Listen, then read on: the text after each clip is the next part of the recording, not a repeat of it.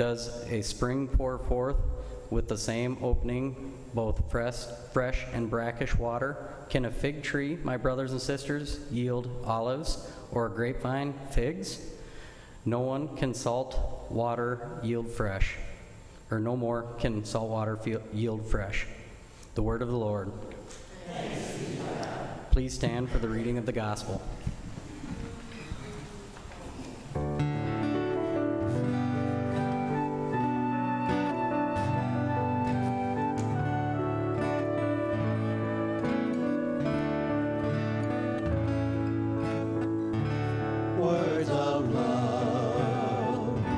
Sent from above, words from above with your love. When I can hear, you replace my fear. Words from above with your love. Just like a ship out on the ocean, send your light to guide my way. Words of love sent from above. Words from above with your love. When I can hear, you replace my fears. Words from above.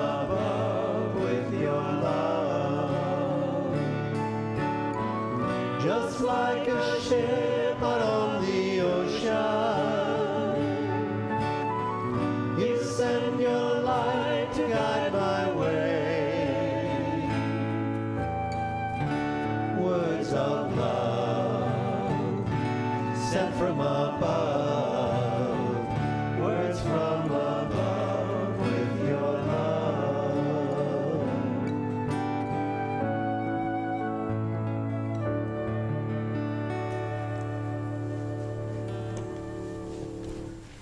Reading from Mark chapter 8. Jesus went on with his disciples to the villages of Caesarea Philippi, and on the way he asked his disciples, "Who do people say that I am?"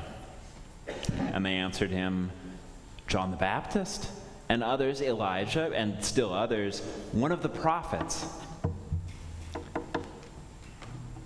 He asked them, "But who do you say that I am?" And Peter answered them, "You're the Messiah." He sternly ordered them not to tell anyone about him. And then he began to teach them that the Son of Man must undergo great suffering, be rejected by the elders, the chief priests, and the scribes, and be killed, and after 3 days rise again. He said this quite openly. And Peter took him aside and began to rebuke him. But turning and looking at his disciples, he rebuked Peter and said, "Get behind me, Satan, for you are setting your mind not on divine things, but on human things." He called the crowd with his disciples, and he said to them, "If any want to become my followers, let them deny themselves and take up their cross and follow me. For those who want to save their life will lose it. And those who lose their life for my sake and for the sake of the gospel will save it. For what will it profit them to gain the whole world and forfeit their life? Indeed, what can they give in return for their life? Those who are ashamed of me and of my words in this adulterous and sinful generation, of them the Son of Man will also be ashamed when he comes in the glory of his Father with the holy angels." The Gospel of the Lord. Praise to you, Lord Christ. You may be seated.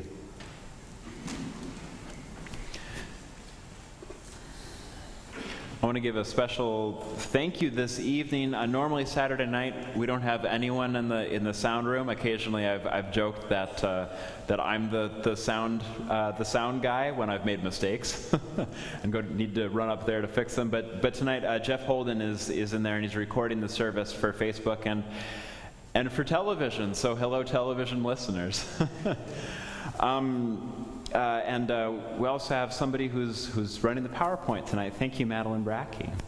And I want to put that out also as an opportunity. If any of you would like to learn how to use the sound system and the video system, it's not too tricky, and Jeff and I can show you.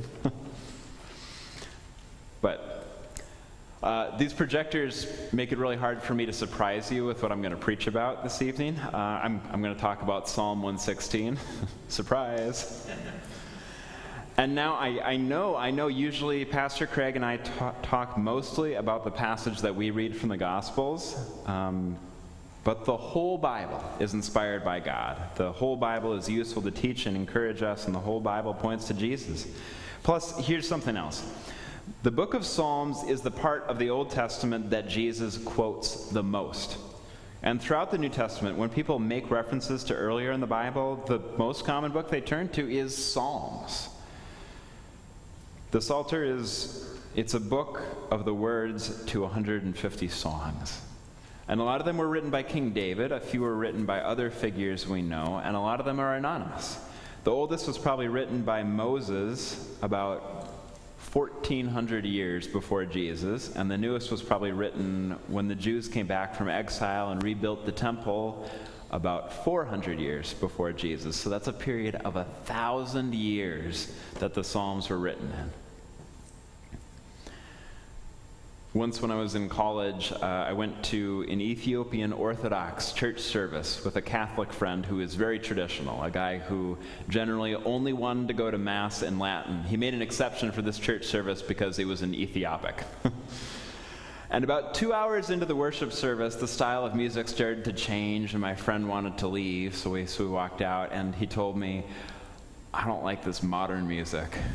Well, on the screens there in the sanctuary, there was a note of when the songs were written, 1900. It was more modern than the other music that they'd been singing earlier that was up to 1,000 years old. So I imagine a music snob reading the Psalms and saying something like, "Well, the Psalms are great, but I don't like their new stuff." The Psalms are a sort of hymnal. The Psalms express the full breadth of human feeling. I mean, we go to concerts of artists that we like, in part because those artists' songs capture some ways that we feel. And the Psalms do that incredibly well. When you don't know what to say, when you don't have the words to pray, the Psalms have got you covered. And I love that. It reminds me that it's not bad for me to feel sad about how I'm doing.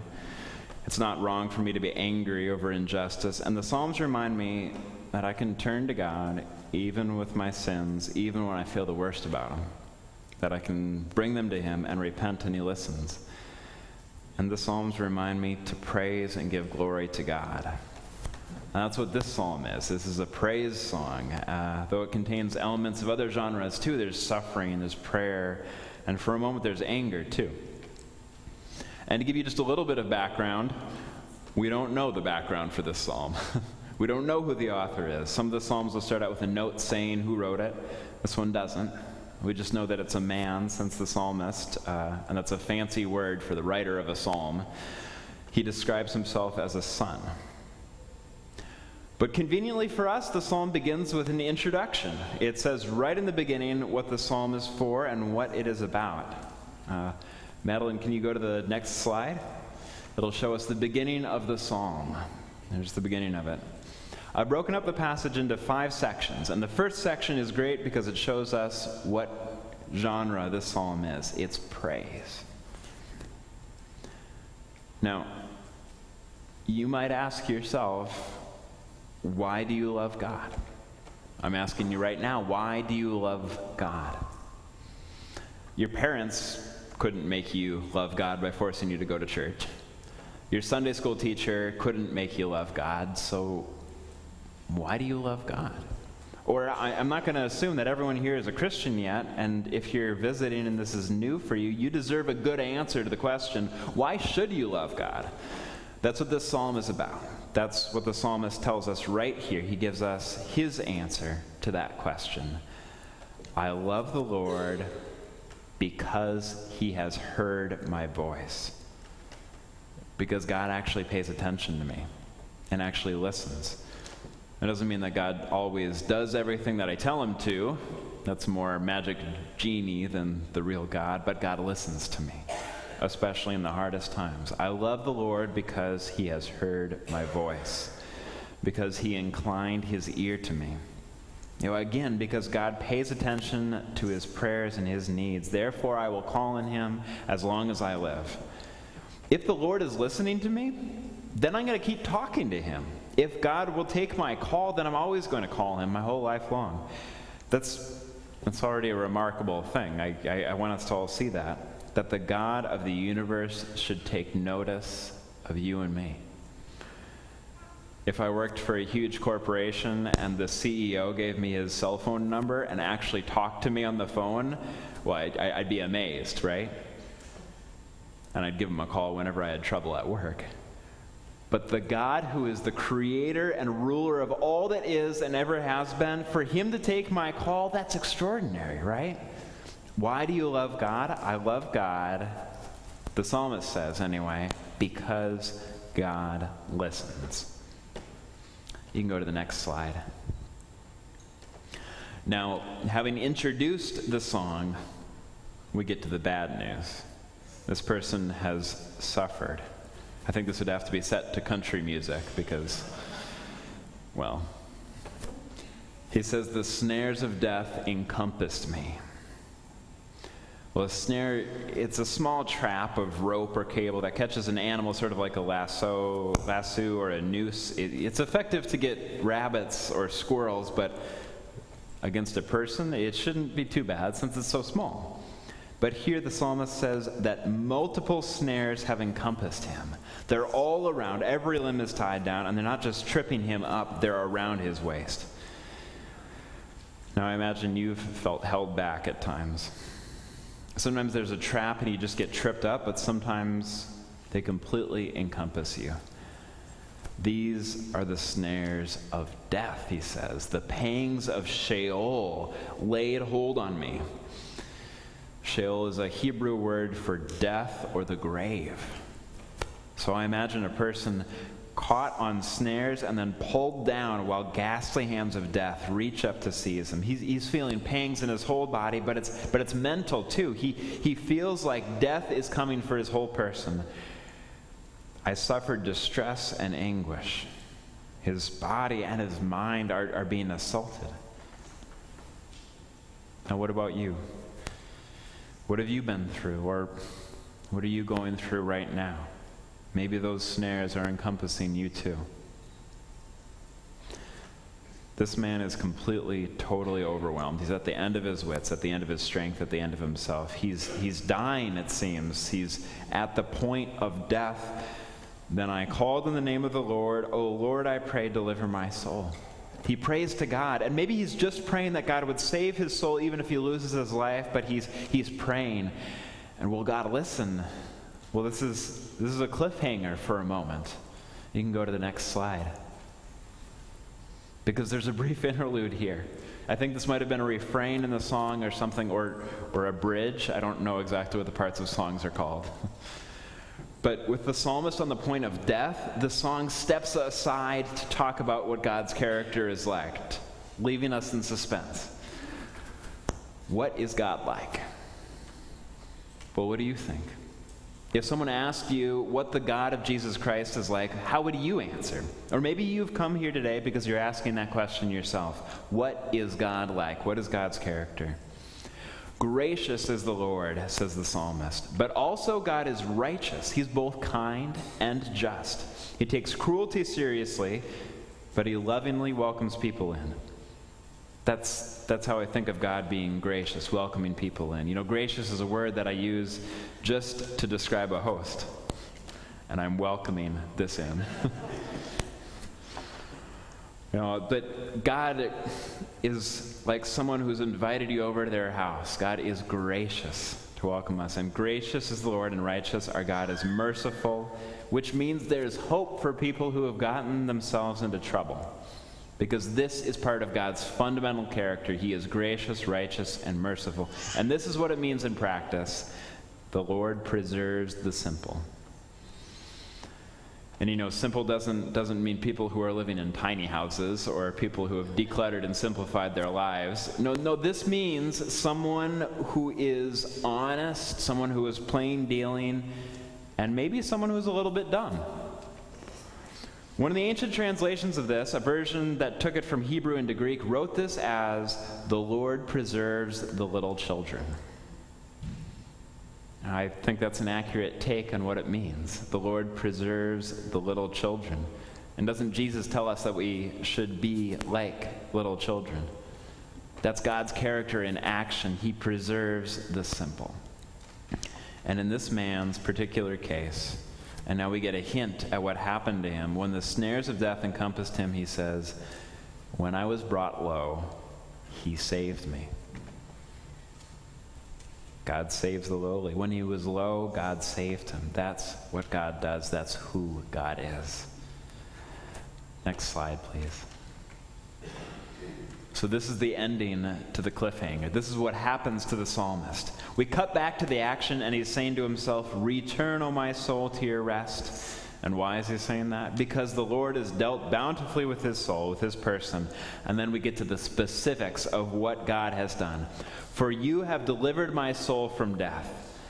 And that makes me think that he might not just have been on the verge of death, but might, like Jonah in the fish's belly, or like Lazarus or the daughter of Jairus, he might actually have died. But God has delivered him from that. His sadness and anguish are over. God has delivered his eyes from tears. His physical suffering and weakness is over. God has delivered his feet from stumbling. "I will walk before the Lord in the land of the living." This is what God has done for him. And I want to say to everyone here, any of your loved ones who have passed away, anyone who has died in Christ, this has happened to them too. God delivers from death, from tears, from stumbling, to give full life with him forever. For those who have died, this is already complete. They walk before the Lord in the land of the living. And for us, this deliverance is promised, but God has already done everything to make it happen, but it might not be fully realized yet. But I do want to ask you to think about this. What has God done for you? Maybe God has already brought you out of sickness and suffering. And I pray that God has brought you out of self-destructive habits and sin. But I want to add that in Christ, God has guaranteed in faith his salvation to eternal life. What God has done for the psalmist, God has done for you too. And I hope that you've seen part of this, hints, reminders of this, but I know that we will see it more completely realized when Jesus returns. "For you have delivered my soul from death, my eyes from tears, my feet from stumbling." This is why we love the Lord. He's promised that. He's done that for us. Even when we're down on ourselves, getting cynical about our condition, getting cynical about other people and human nature, even then we can believe because it's true and because God has delivered us from every evil. You can move to the last slide of this. This is a longer section than the others, and it's not really visible for any of you. A little bit too small. But it overlaps and it connects in a couple of topics, so I'm going to draw out and focus on just a couple sentences from here. "What shall I render to the Lord for all his benefits to me?" For all the benefits, for the many, many things that God has done for us. What should we do for him? Well, first of all, we can't do as much for God as God has done for us. And second, God doesn't need us to either. So the psalmist says, instead of promising some gift to God, some repayment, instead he says, "I will lift up the cup of salvation and call on the name of the Lord."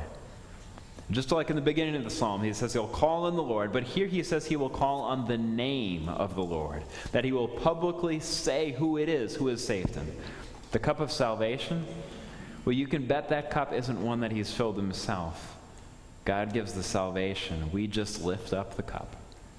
He is going to, the psalmist, in worship together, like us here, lift up the cup of salvation and call on the name of the Lord. And in fact, I'm going to do that in a moment when we celebrate the sacrament of communion. And the psalmist is going to, at home with his family, lift up the cup of salvation in praise and in thanking God for his blessing, and almost like a toast, call on the name of the Lord. Like saying grace or giving a toast to God, he'll give glory to God in worship and at home. What shall I render to the Lord for all his benefits to me? Well, you won't repay God, and God doesn't need you to. Jesus died for us, and we can't repay him that. But he gave it as a free gift, and we aren't supposed to pay him back. So what will you render to the Lord for all his benefits to you? Give him glory. Praise him. Give him the sacrifice, and now he's being figurative, the sacrifice of thanksgiving. Thank God. Keep asking for help. Keep asking for more blessings. Keep naming him as the one who has saved you. Name him, glorify him, lift up a cup, and praise him. At home, in church, praise the Lord. That's our response. That's it. We can make it so complicated for ourselves, but we're already saved from all evil. God is already good. He is gracious to welcome us in. He is righteous against evil, merciful to poor, simple sinners like us. He has saved us. And the only response that makes sense is to love him and to always, everywhere, praise the Lord. Amen.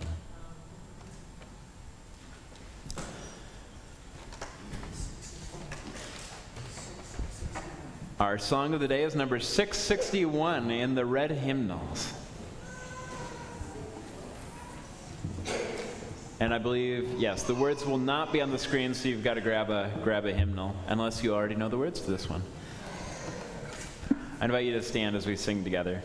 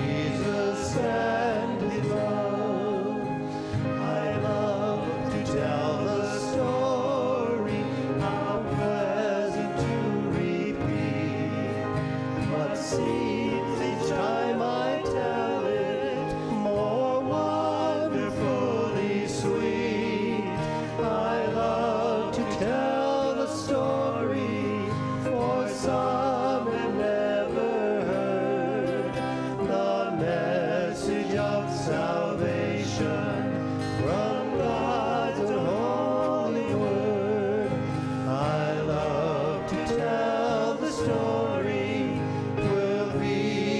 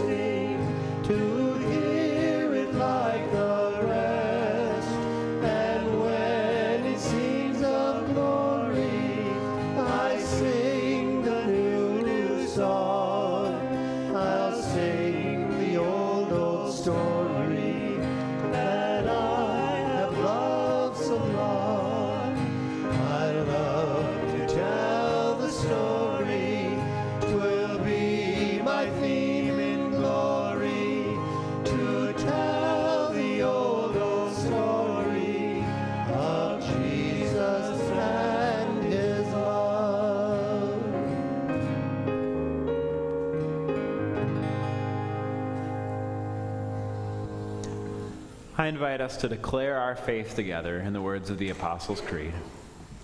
I believe in God, the Father Almighty, creator of heaven and earth. I believe in Jesus Christ, his only Son, our Lord. He was conceived by the power of the Holy Spirit and born of the Virgin Mary. He suffered under Pontius Pilate, was crucified, died, and was buried. He descended into hell. On the third day he rose again. He ascended into heaven and is seated at the right hand of the Father. He will come again to judge the living and the dead.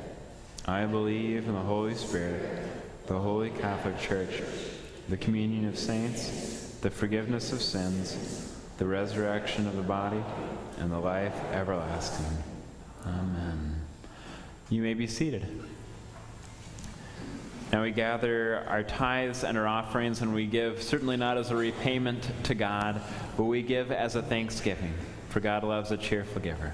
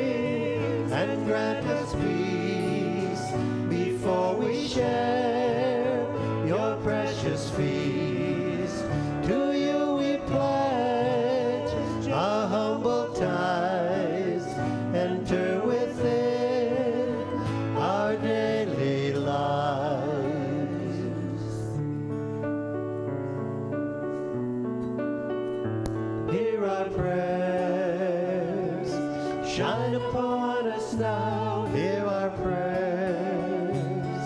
With you we share our vows and share your mercy and all your grace. Hear our prayers.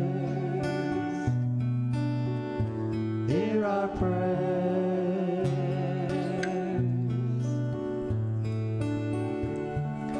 Lord God, we pray that your Holy Spirit would be with us.